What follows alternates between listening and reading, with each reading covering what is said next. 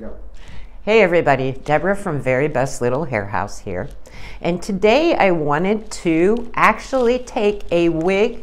This is John Renault Julianne LITE, and unbox it for you from start to finish.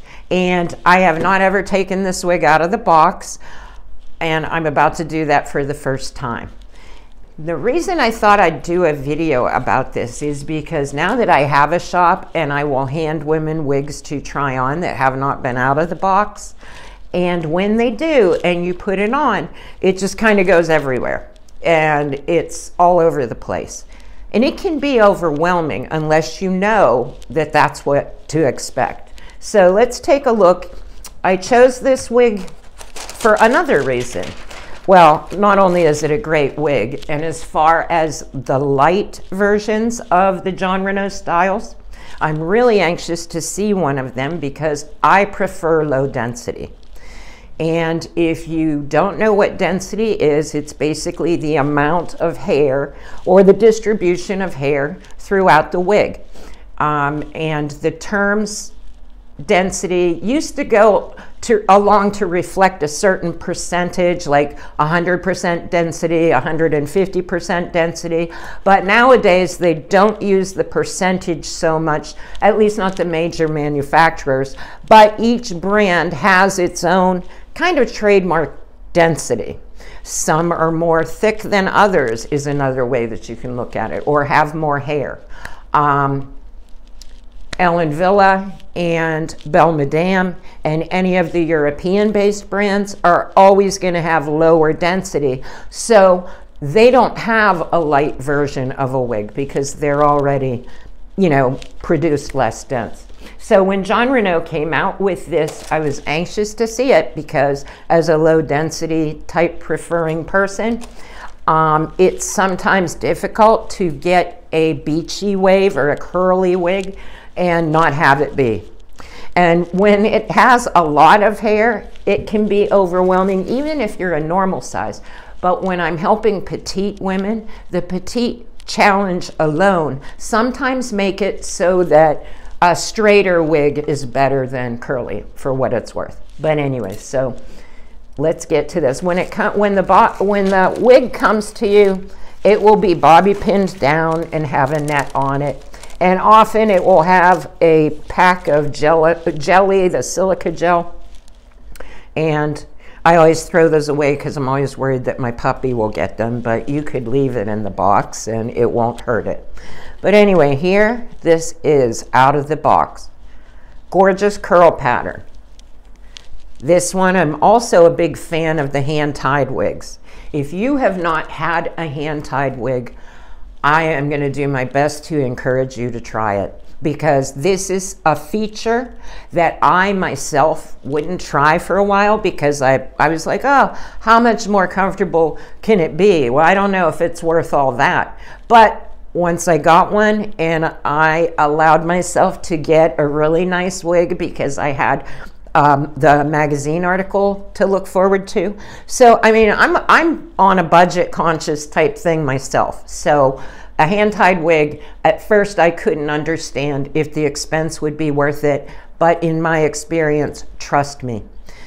Difference that it feels on your head, the movement is extremely natural. How can it not be? When every hair is attached by hand, it's gonna move like real hair moves. So, you know, I just can't say enough about them.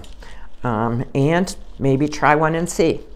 But on the light version of the wigs, they have like a poly backing, and what that does is help make it lay flat on your skin. Some people like it, some people don't. I find it helpful. Another thing sometimes that I will do if I can't get my lace to lay flat perfectly, and some of the wigs coming out now have the extended lace front, and what that is meant to do is when you do this, you're going to have that lace front feature the whole way down. That is a nice feature. If you are sensitive to lace, that might be an issue for you.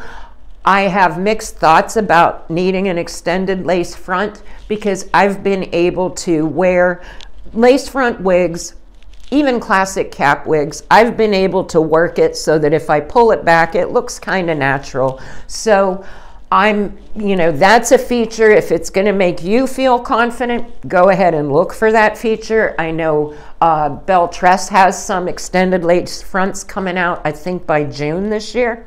So anyway, that's a feature. We'll probably do a video about that when it comes to that, and we'll check it out firsthand and see what you can and can't do. But anyway, back to this, and I am looking forward to trying it on. Yeah, I still get excited about wigs. I've had the shop now 4 years. When I know a shipment is coming, there'll even be wigs for other people, and I'm just like excited about it. I can't wait to see wigs on people. So if that sounds like an experience that might be fun for you, give me a call. We're getting people that come from even farther and farther away. They drive out here because we certainly are going to do our best to make the trip worth it. Not only do I love wigs myself, and I have since I was little, I can find that one for you that might put you a little bit closer to the wig frenzy level of happiness that I am. I know I can at least start you on your journey. But anyway, back to this. This is the Palm Springs Blonde. It's I guess you could say one of the trademark John Renault colors. Every brand of wig has different colors.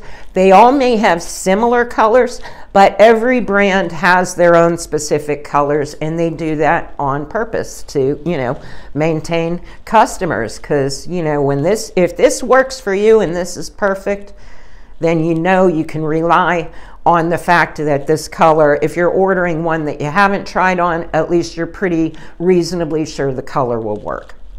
But anyway, so when I take my wig off, and I try to do videos from like a very basic, probably a lot of people, if you're watching this video and you're already familiar with videos, you're probably at a knowledge where I don't have to show you how I tape my wig or take it on and off, but I'll try and explain that as well. So I usually take my wig off at the back by hooking my finger under the base and peeling it down in the front. And as you can see, I have a piece of wig tape, put it right on my lace front. I've never done any damage personally with that. I know some people are worried about it, but I like my lace to lay absolutely flat, and I find a double-sided piece of tape is enough to do that really well. Can put it on. I'll slide my fingers under there and readjust it if I have to, and then that holds all day. And by no means do I need it to keep my wig on from flying off, but I do find that extra assurance, I just kind of like it. And at home, I hang my wigs on command hooks.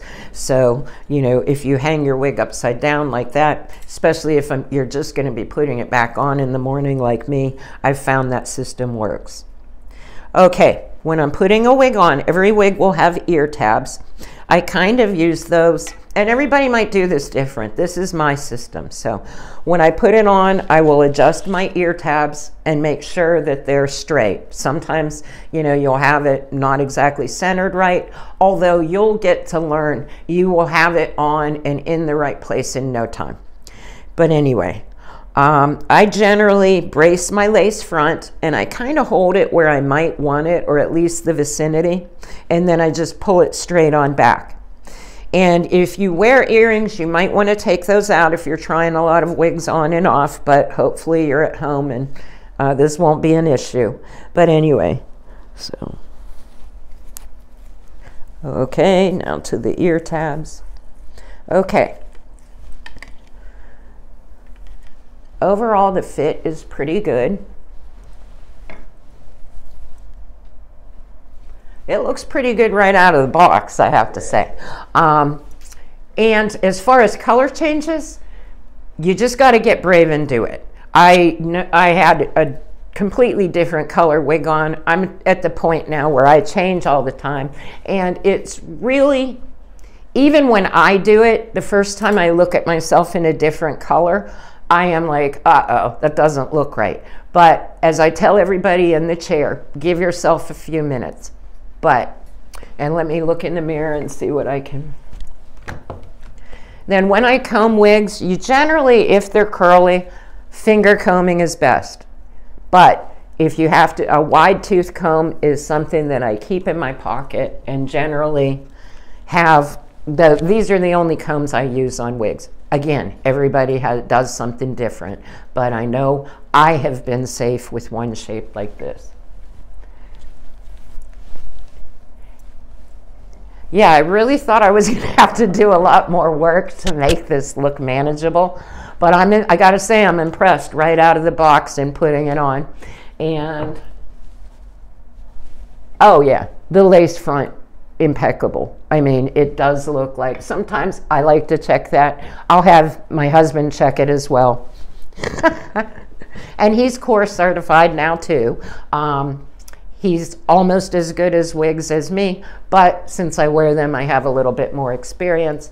But if you come to our shop, he will chip in his opinion and his fitting ability as well. So anyway, yeah, I wouldn't even do much to this, maybe a clip or maybe not. The clip is an extra little thing I do just because when I'm kind of animated when I talk, so I like to keep it out of my eye. But adding clips, that's something we encourage you to do here. We have a little dresser set up for you to, you know, imagine what you would be doing at home with the wig. But anyway, so this was Julianne LITE in Palm Springs Blonde from John Renault. Highly recommend it. I'm a pretty straight up average fit, and this does fit nice and snug. Again, it's hand tied, it's going to have some give. So try one out for yourself, and if you are going to be in the area and you'd like to arrange a consultation, call, text, or email. Until next time, thanks.